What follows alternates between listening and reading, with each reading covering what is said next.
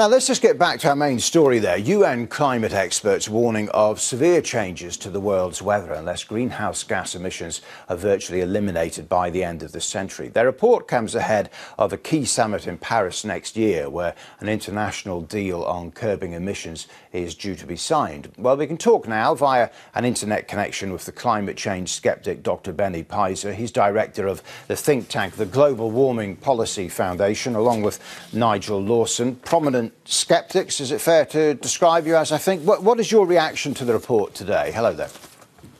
Hello. Yeah, the report doesn't say anything new. We've heard this for the last 20-odd years. This is the fifth report by the IPCC, and it really doesn't change the underlying problems of the international community to come to a binding agreement. So this is nothing new. We've heard it all along.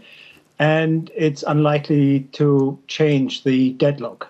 Well, away from the deadlock and the political wrangling, which does tend to come along with this sort of thing, I mean, what about the science itself? I mean, they're saying they are more than 95% certain that the majority of warming since the 1950s is down to human activity.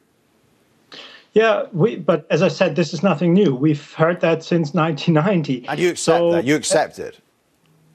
Well, we certainly accept that humans have a contribution to the warming.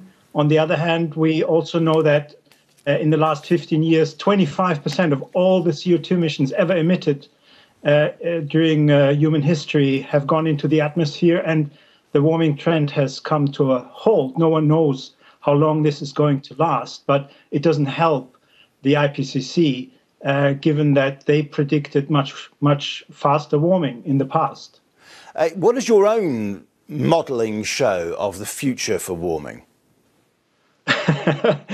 We don't do any modelling. We don't do any speculation. I personally think that we don't fully understand the climate. It's highly complex. It's very difficult to see or to really make reliable predictions. In all likelihood, it will warm up over the next 100 years, but no one really knows how much. It might be moderate, it might be stronger. No one really knows how much warming we can expect. And therefore, it would be a risk not to act, wouldn't it?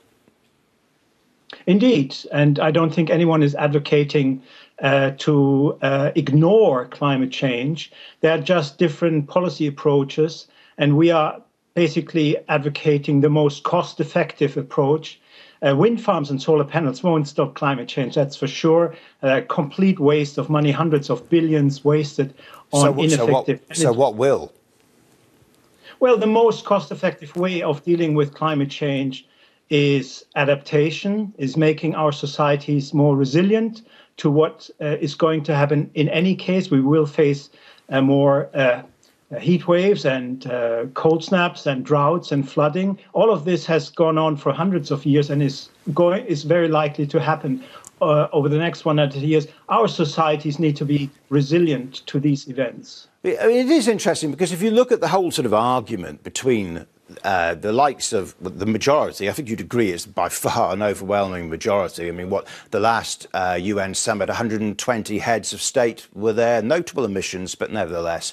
And if you look at the historical difference between the two of you, the skeptics have said initially there's no warming, then they've said it's not down to man, and now you do seem to be coming more into line with the international body of thinking over what is going to happen in the future.